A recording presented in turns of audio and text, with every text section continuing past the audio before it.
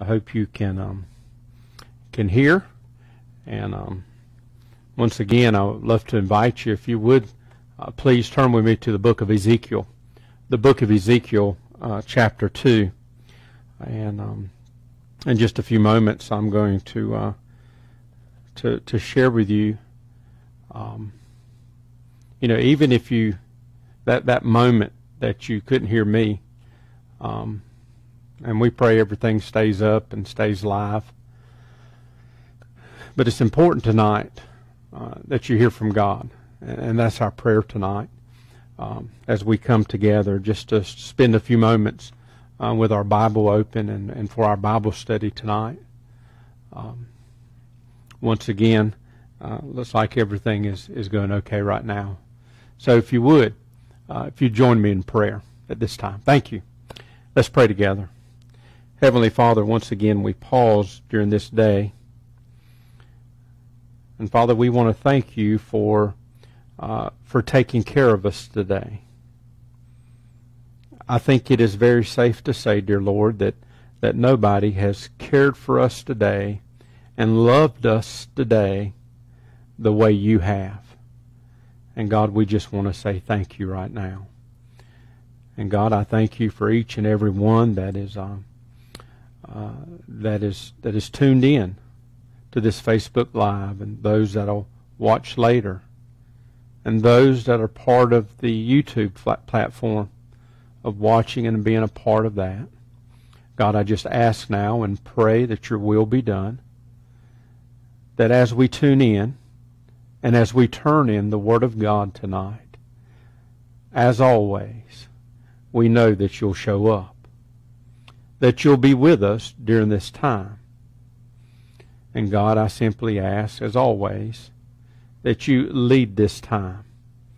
And not only lead this time, but guard this time, that we may hear from you. God, remove any distractions that may come our way. And as we open the Word tonight and as we read it, more specifically, as we hear what you said to the prophet Ezekiel, Father God, may we hear those words as well and apply it to our life, to be who you would have us to be. And God, as we reflect back on this day, it may find us to a time of coming to repentance and just simply telling you wholeheartedly during this time that we're sorry. And Lord, I do ask for the forgiveness of my sins. But God, as we forward, we want to thank you for your grace and your mercy that you extend to us. And use this time in this evening to strengthen us and equip us for tomorrow. Lord, may your name be lifted up tonight. May your name be praised tonight. And as we gather around our Bible, may we hear from you. Lord, we love you. And we thank you for loving us. And it's in Christ's name that we pray. Amen. I've asked you to turn with me to the book of Ezekiel chapter 2. And we're going to be looking at tonight as we take it out of the Word of God, of Ezekiel chapter 2 and a portion of chapter 3, it looks and it sounds very unique to us, as we'll hear tonight, and as you've read in the past, what God told Ezekiel to do with his Word. However, what we're going to look at tonight is not uncommon in the Bible. As I've shared with you for the past few weeks now, looking and studying at Ezekiel, and just for a very quick review, Ezekiel has been exiled with the Judeans into Babylon. He has seen the glory of God. He is taking on the burden of God, of carrying the message of judgment to the people of God. After enduring this time of conversation with God and listening to God, he has heard God describe the Israelites. We spent a little bit of time looking at the words of how God described them. In addition to that, we've kind of slowed down and taken our time to look at the 4 commands that God gave Ezekiel. The very first command that he gave him in what we've looked at during the vision of him seeing the wheels and the platform and the throne and the cherubim and the creatures, we see and hear God give Ezekiel 4 commands. The very first command that he gave him was to stand and listen. And Ezekiel said that the Spirit of God lifted him to his feet, and he stood there and he listened to God. And after he stood and listened, Yahweh told him to go and to speak. And then last Wednesday night we looked at the third command of do not be afraid. And tonight I'm going to give you the fourth and final command out of this section, that of when God told Ezekiel to receive the word within. Throughout Scripture, in certain locations and different places, God's word is described as food for the soul. More specifically, Moses in Deuteronomy chapter 8 simply encouraged the Israelites while in the wilderness to not only eat and live off the manna from God, but to take in the manna or the word of God. In Deuteronomy 8:3, the Bible says, "So he humbled you, allowed you to hunger, and fed you with the manna which you did not know, nor did your fathers know, that he might make you know that man shall not live by bread alone, but man lives by every word that proceeds from the mouth of the Lord." We may not be that familiar with Deuteronomy 8:3, but as I read those words, you know exactly where they came from the Gospel of Matthew, chapter 4, verse 4, because those were the words that Jesus spoke to the devil while being in the wilderness and being tempted. He told the devil that man should not live by bread alone. In the book of Job, Job describes the importance of taking in the Word of God. In Job 23:12, we find and we hear Job say that he desired the Word of God more than he desired food from God. He says in 23:12, "I have not departed from the commandments of his lips. I have treasured the words of his mouth more than my necessary food." With your Bible open, I would love for you to join me in reading the Word of God starting in Deuteronomy chapter 2, verse 8. And this is going to carry us tonight to Ezekiel. Did I say Deuteronomy? Ezekiel chapter 2, starting in verse 8. And it'll carry us to Ezekiel 3:3. And with your Bible open, the Word of God says, "But you, son of man, hear what I say to you." Now this is God talking to Ezekiel right after telling him, do not fear, and also right after describing the Israelites as being a rebellious house. "But you, son of man, hear what I say to you. Do not be rebellious like the rebellious house. Open your mouth and eat what I give you." And Ezekiel says in verse 9, "Now when I looked, there was a hand stretched out to me, and behold, a scroll of a book was in it. Then he spread it before me, and there was writing on the inside and on the outside, and written on it were lamentations and mourning and woe." And in 3:1, "Moreover he said to me, Son of man, eat what you find. Eat this scroll, and go, speak to the house of Israel. So I opened my mouth, and he caused me to eat that scroll. And he said to me, Son of man, feed your belly, and fill your stomach with this scroll that I give you. So I ate, and it was in my mouth like honey in sweetness. Now, I think we can all agree that those are pretty interesting passages of Scripture of God in this vision. Now, this vision that Ezekiel saw, as we looked at in chapter 1, is still going on.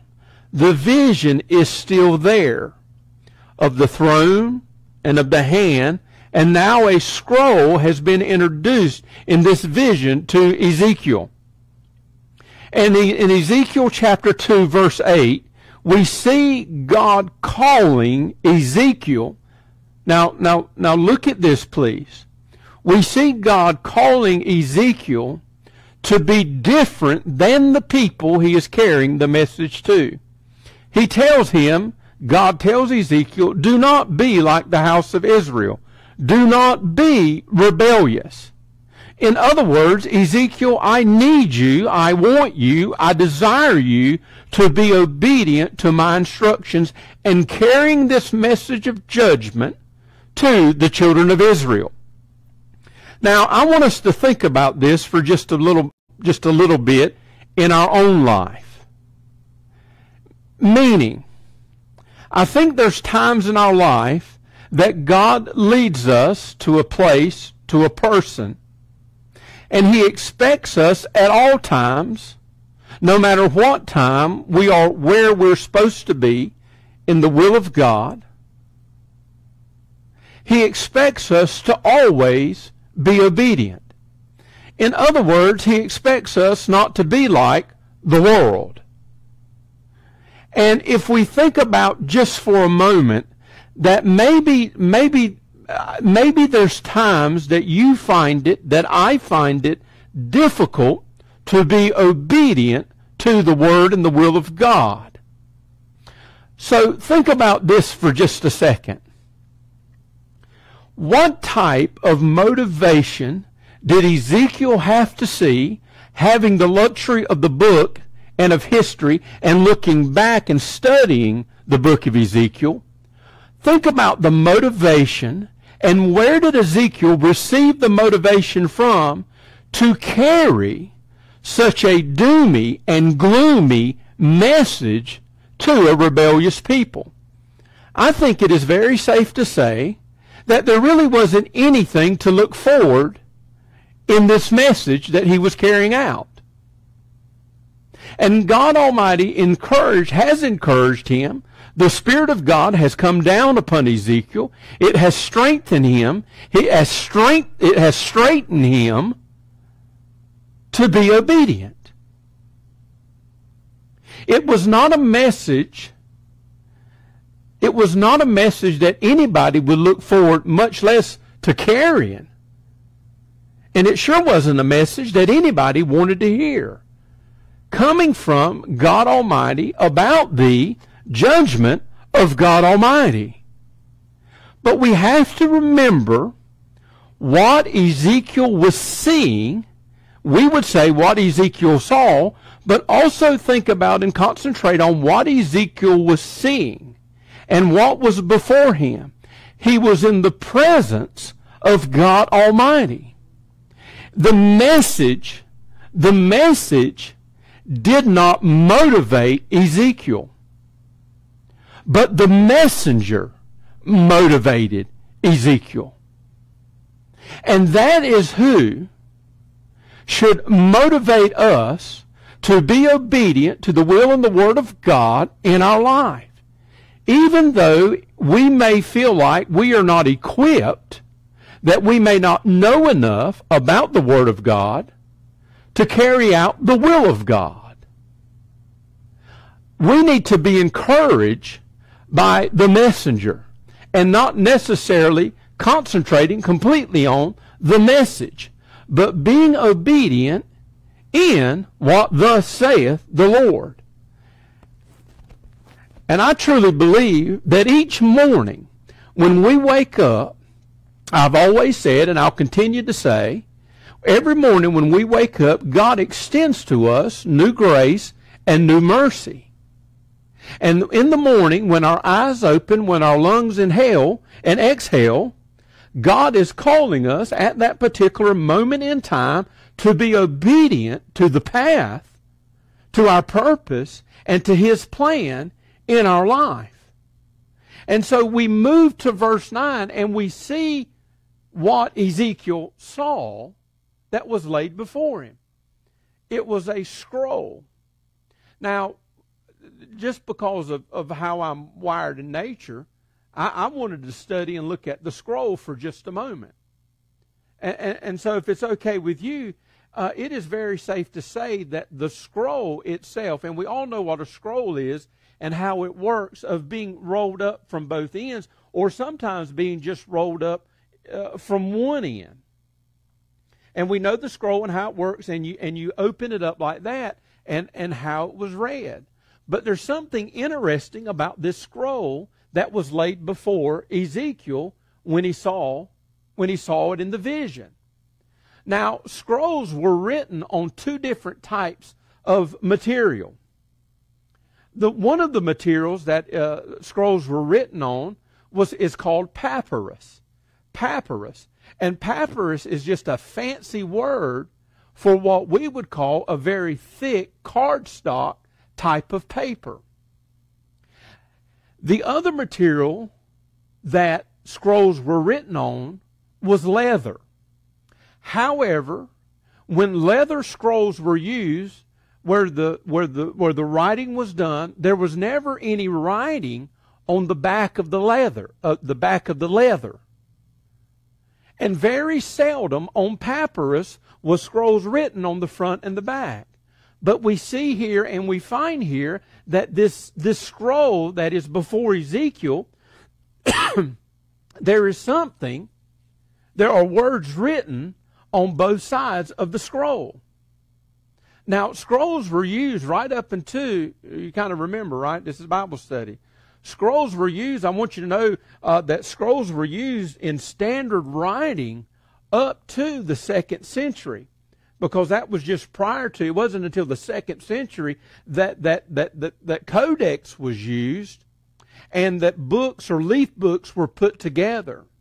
So during this time, because it was on front and back, we think it was not leather, but papyrus, coming from the plant of papyrus. Well, you may have just been told more than you ever really cared or want to know about a scroll. What's interesting to know is how it was used back then. And it's interesting to know that there was information on the front and the back.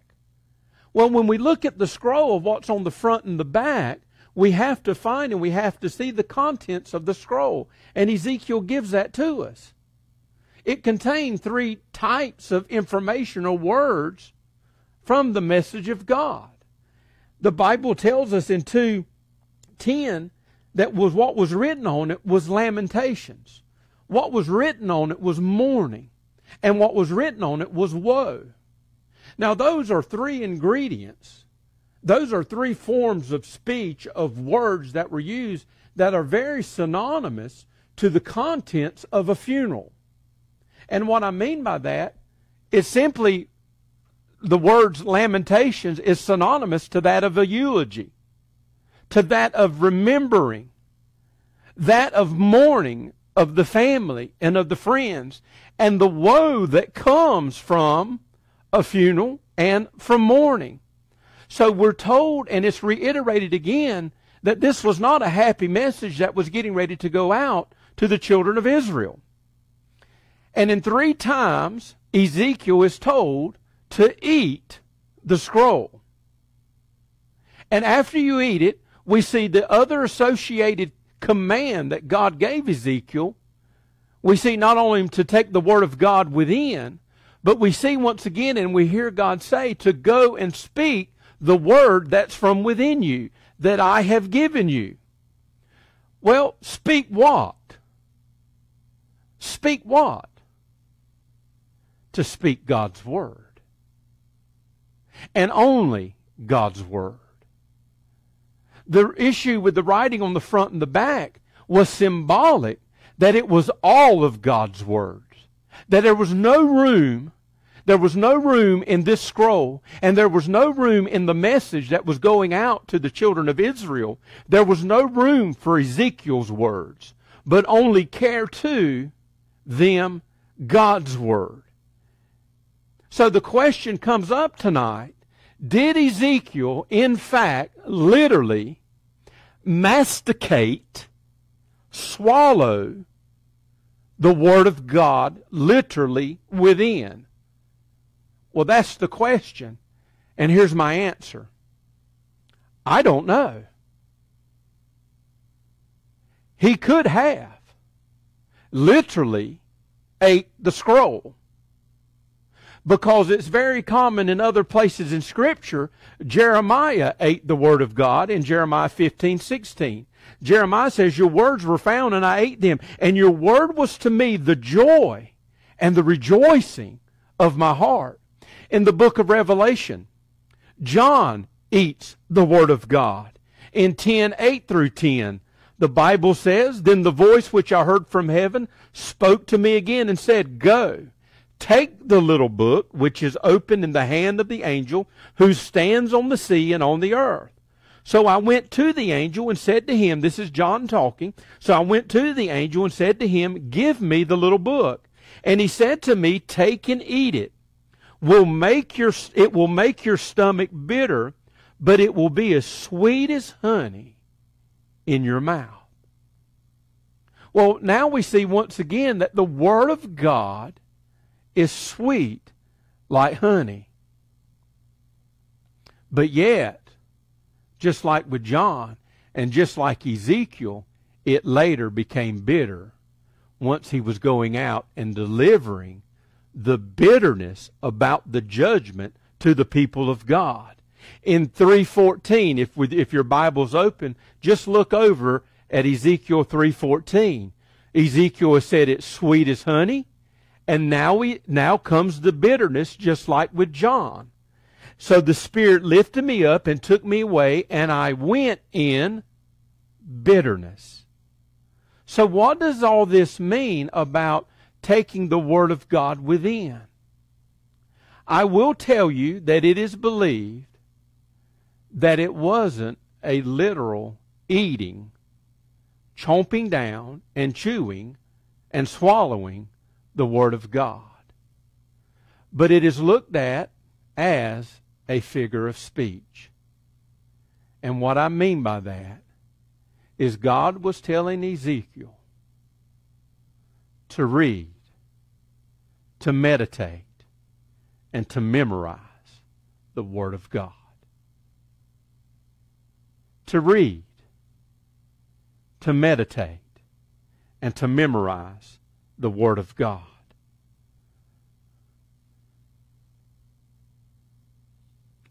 And so we come to a thought tonight. Do we eat, you and I, do we eat the Word of God like we should?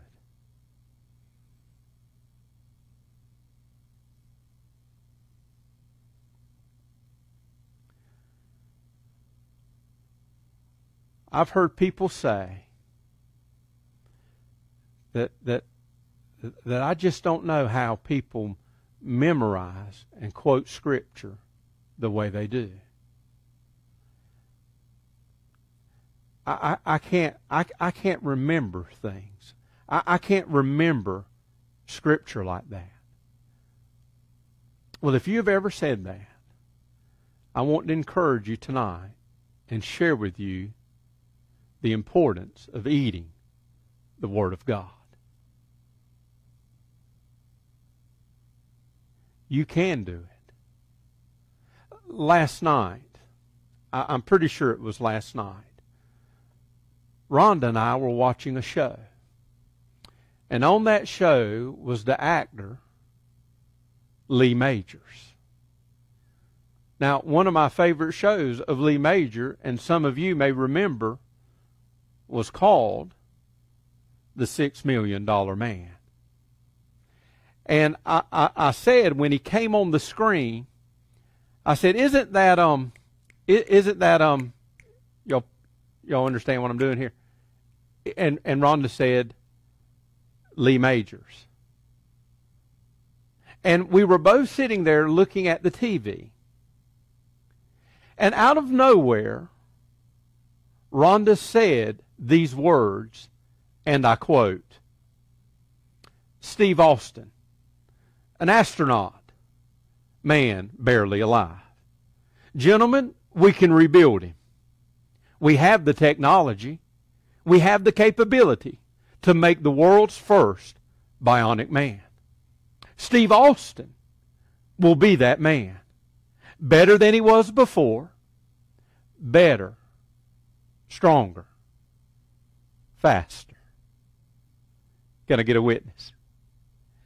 And I sat there and heard her say the opening monologue to a show that was on probably some 30 years ago, and she said it word for word. And I just kind of did like that to her after she was finished. Don't tell me you can't remember things. You remember birthdays, don't you? You remember Social Security numbers. Now stay with me for just a moment, please. You remember addresses. And some of us can still remember phone numbers. Now, not everybody can remember phone numbers anymore because we plug them in our phone. But you remember phone numbers. Some of you know every lyric to a lot of songs. You can recall, you can recognize when it comes on the radio, and you'll go to your brain and go to that file and start singing that song and not miss a beat and not miss a word.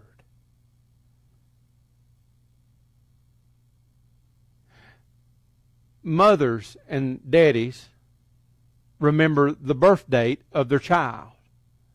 But not only the birth date, because that's easy, right? But mothers can rattle off whether one child or 10 children. They can rattle off the birth weight, the birth length, and the time of birth. And you just file it away, and you never forget it. My point is, we can remember anything we want to remember if it's important to us.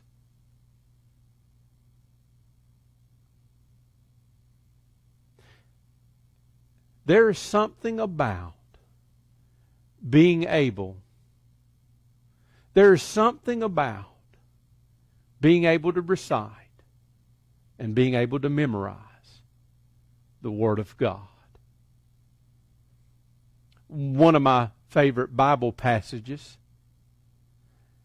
is when Jesus says in John 14, "My peace I leave with you. My peace I give you.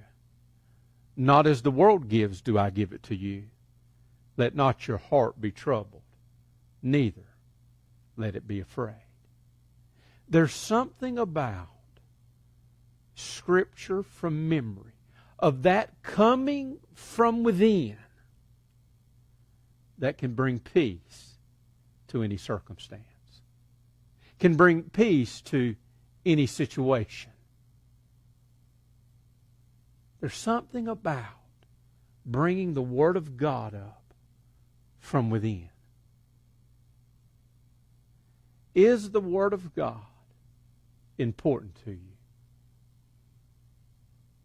That's only a question that you and I can answer. And I just want to encourage you tonight, and I am closing. I just want to encourage you tonight to work on taking the Word of God within. There's countless benefits of knowing the Word of God. Two of my favorite is simply being able to recall and memorize and recite Scripture. Simply means we will always have the Word of God with us. Always. Has anybody come up to you today or the past few days and their life is a mess? They've started telling you some things that are going on and are going wrong. Man, do you know what would help at moments like that? The Word of God. I don't carry my Bible around with me all the time. There's something about having within the Word of God. And you know what?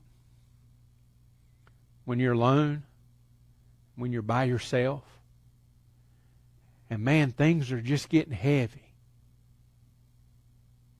you will always have the Word of God to meditate on. If there was one thing the children of Israel needed, it was to hear the Word of God. And I don't mind going on record saying, if there's one thing today that the people need to hear today, it is the Word of God. So our thought is, and we close with, are people hearing the Word of God from you? And are they hearing the Word of God from me? Father God, we pause and we say thank you tonight for your Word. All of it. Father, help us, encourage us, strengthen us, give us courage, give us boldness, give us the willingness to sit down and to take in the Word of God.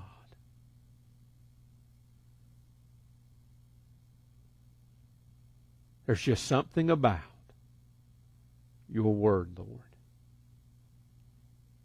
It'll bring calmness to calamity. It'll do away with worry. It'll bring peace during pressure. It'll bring stability to unstable times. God, tonight, do in our life with the Word of God only what you can do. And then, God, we close our prayer with, continue to strengthen us and equip us to not be like a rebellious nation, but to be obedient to what thus saith the Lord. In Jesus' name we pray. Amen. Thank you, and may God bless you.